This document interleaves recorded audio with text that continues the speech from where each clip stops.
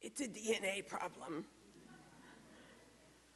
I was born into one of the largest Hispanic Presbyterian churches in New York City. I can assure you, because of the DNA, I was not interested in becoming a minister of word and sacrament. Clearly, God had other plans for me. I went into ordained ministry in this form after 17 years of international relations and economic development. I was ordained in '94 and served the congregation for 13 years before being called to go to California to serve for the first time as executive presbyter in a presbytery where half the churches worshiped in 11 languages other than English. It was profoundly rich and humbling. I have lived in Italy, D.C., New York City, New Jersey, Maine, and California, so I bring no clear identity. But most importantly, I am a child of God who sincerely believes that the relentless love of God through Jesus has something to say to us today that is relevant for us tomorrow. And as Debbie kind of alluded to, I am committed to embodying and encouraging us to remember that we as Christians have much more that binds us. In spite of all the different traditions and theological differences, we are bound by something much stronger than anything that can divide us. So with that, I invite you to join me in prayer. Gracious God of all eternity, I ask that you silence in us the noises and distractions that we bring with us into the sacredness of this space. May our hearts be open to your Spirit as we seek to be a transformed people, to be agents of your grace and love in this world. We pray this in the powerful name of Jesus the Christ. Amen. So when was the last time you were called out to step out in faith? A moment where you were called to step into the unknown, when you were presented with taking a chance without any guarantees on the outcome. Well, one of my all-time favorite movies is Indiana Jones. Okay, do you know who Indiana Jones is? A university professor, an archaeologist in search of the Holy Grail. And in his quest, he's faced with lots of good movie dramatic challenges. But one of them is this wonderful visual that portrays faithfully what it means to step out in faith. So in this scene, we see Indiana Jones standing at the precipice of a cliff, and he's looking over to the other side, where he's been told he has to get to in order to find that Holy Grail, except for one thing. This is one ridge, that's another ridge, and there's nothing connecting the two ridges. There's only this empty space. And then a godlike voice tells him, in order to get to the Grail, he has to step out anyway into that abyss, into that empty space in faith. And he is thinking, not really. He reconsiders his options. He looks back. The bad guys are closing in. Can't go that way. He looks down. It's a long way down, and we all know what that means. So he takes one last look at the other side, and with a deep breath and, frankly, a whole lot of reluctance, he steps out.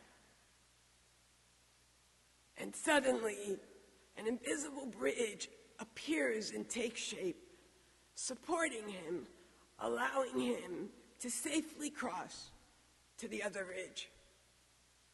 The rest is history. The Grail is safe. The movie ends. His faith, however reluctant, took him where he needed to go. Now, you nor I may be Indiana Jones. Maybe in our imaginations we'd like to be. But I'm confident that there have been moments when in faith you've stepped out of your comfort zone to pursue the uncertain or the unknown. Perhaps it was when you pursued a new job or changed vocations, or when you went to college and you left your family behind, or you started a brand new grade in school, or you tried out for a team or performed a solo. You started a new business, you moved to a new community. Or how about you decided to share your life with another in marriage? It's those moments where we dare believe in the impossible dreams before us, even though there are no visible guarantees. For me, a recent test was how I got to this presbytery some 19 months ago. It was Holy Week about 2.5 years ago, and a member of the search committee, an unknown stranger at the time, called me while I was minding my business in California and presented what seemed like a CIA report about me. Truly, she knew where my mother lived, where my son went to college. She told me that perhaps it was time for me to come back to the East Coast. And I remember thinking, woman, I don't know where you're getting your information, but I am home. I had developed clear hopes and expectations for the current and next season of my life, and frankly, they included swimming in my pool and staying in Southern California, serving the people that I had already come to love. Well, 7 months after that first call, I spent 48 whirlwind hours with that search committee, and before getting on the plane to return to the Southland in California, they extended the call. It was a long flight home. I was like, really, God? Leave California and go where? And I'll remind you that it was one of your worst winters ever when I started on February 1st. Even my GPS was confused. But now here I stand, convicted that although reluctantly, it is here I should be, loving a new people that I've been called to serve. And our biblical story this morning speaks powerfully to what it means to step out in faith in pursuit of God's promise of hope. When God calls Abram out of the land of Ur, he promises him not only a new place and a land, but a new generation that would come from Abram and his wife. Friends, consider Abram's reality. He is 75 years old, probably not looking for great changes, probably enjoying what has become his consistent and predictable existence, even at peace with the fact that he and his wife are barren, without the possibility of children. They're at a place in their lives when they know what to expect when they rise and what to expect when they go to sleep. I don't know about you, but I'm thinking this isn't such a bad place to be. When the movement of life is predictable, is comfortable, there is emotional and spiritual comfort in this place. But it is precisely in this kind of place that God breaks into the rhythm of their lives. God breaks into the complacency of their being. God breaks into the barrenness of their existence and says, leave it behind. Go from where you are. I have a promise for you. If you step out in faith, if you go where I am sending you, to the land that I will show you, I will make of you a great nation. I will bless you and make your name great, so that you will be a blessing to the world. When you think about the Bible from beginning to end, this is a pivotal moment in the biblical witness for the people of God. The first 12 chapters of Genesis, we learn about who we are and whose we are. We begin at creation. We move through the fall of humanity, to the building of a tower to get to God, to the flood and destruction of the earth, to the rebuilding of generations, to this new place where God makes this promise, this covenant with Abraham. Through Abraham, God chooses to bring redemption and blessings to the world. With Abraham, the people of God get to begin a new journey, one that would shape the lives of generations to come through the voices of the prophets and ultimately through the life, death, and resurrection of Jesus, to the outpouring of the Holy Spirit, to our witness and our journey in this sacred space on this morning. This Old Testament moment to go where God sends Abraham, for me, also foreshadows Jesus' invitation as he speaks to his disciples saying, "Follow me into the unknown." It reminds us, contrary to what we want to believe, that we as the children of God have always and will always be called to step out in faith, to leave the comfortable and safe way of doing things, to step into the empty spaces so that we might allow for a new place and space to be seen and embraced, one that is offered us by the God of creation. But as we know, the call to this place can be very exciting and unsettling. It's not easy to leave what we know behind, even when we know it's not all that great. But for anything to happen, for us to bask in any possibilities, when you and I are called, as a church, as individuals, our faithful response is to actually take a deep breath and take that first step. Thomas Aquinas wrote that faith has to do with things that are not seen and hope with things that are not at hand. Abraham is called the father of faith because he is open to a promise that he clearly was unable to see. And let's be clear, Abraham and Sarah, they were not perfect. Their faith did waver. But because of their faith, you and I have inherited the way of the faithful. And as inheritors of this faithfulness, we too are called to leave the comfort of what we know and step into the unknown journey of hope and possibilities before us. But friends, this isn't only about geography. This isn't about where we live or where we're moving. This is about how we live.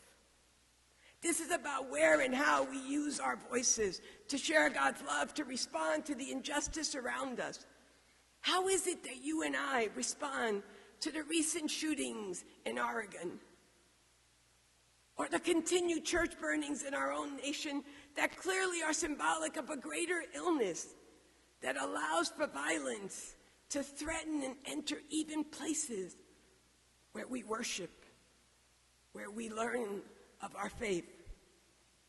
We are invited to believe that our inability to see God's plans and hopes for us are far greater than our vision, and that you and I, we are the vessels by which God chooses to make it happen. This is especially true in our churches as we walk through seasons of transitions. Here are a couple lessons that I want to leave you with that are really important about our journeys that I believe Abraham and Sarah teach us. First, you and I, like them, must accept the invitation. We can't go anywhere without saying yes. We have a choice. God initiates, but we are invited to respond, to say yes. We must believe that God's promise is true, even if we don't get it. Second, this one's a hard one. We must leave the stuff behind. We've got to let go of some of the trappings that make us feel secure or trapped from our past. And we love hanging on to the way things were. I love the 7 deadly words of our churches. We never did it that way before. Oh you know those words. We love holding on to our prestige, our status, our money, our influence, our traditions. But it is hard to move forward, not only carrying stuff, but always looking behind us. Third, the journey will take time. It will take patience. It is a marathon, not a sprint. And I think this is particularly hard in 2015 as we are part of a generation of instant response and gratification. We don't even argue well at the kitchen table anymore. My 22-year-old makes a claim, I go, let me check. And I'm on the phone. Think about that. It's a long journey. There will be stops and there will be detours. Consider the 40-year detour that Moses took. And yet, notwithstanding that, we will get glimpses of God's promise along the way. Every time we see children in front of our churches, when we baptize an infant or a new believer, when we receive new members, when our young people are leading us, when the choir sings, because they can preach here, or every time we forgive one another. Fourth, we will fail. And when you and I fail, we will experience discouragement and fear, as well as the brokenness of our spirits and bodies along the way. Abram and Sarah failed. They laughed, they lied, but they humbly stayed at it. They kept keeping at it. Fear of failure results in what I call church paralysis, which means no action. That means doing nothing. And doing nothing yields what kind of results? Nothing. Finally, always remember the words of God throughout the Old Testament as well as the words of Jesus. I am with you always.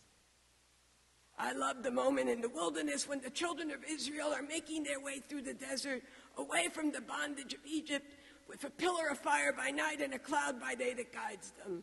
But think about it. The truth is they're following without knowing what's ahead of that cloud or that fire. Haven't you been tempted to say, can you just move it over a little bit, God, so I can see what's ahead, just to have an idea? A clue would be nice. Only one truth prevailed for them and for us today. God is with us. And we too get to experience God's presence along the way with an embrace, a look, a touch,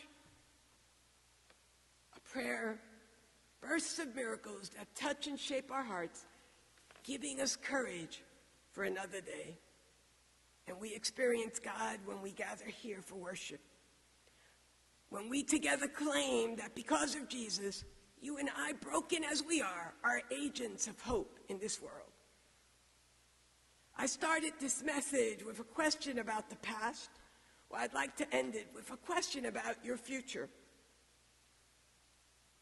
As individuals and as a church family, to what unknown place of hope is God calling you? Is God calling Morrisville Presbyterian Church? And how will you respond? May you find a little bit of that Indiana Jones spirit. May you find a lot of that Sarah and Abraham openness of heart, that Holy Spirit courage to believe. And may you in confidence and faith step into those holy spaces, those empty places, knowing that the Lord is there, faithfully ready to say, gotcha. Amen.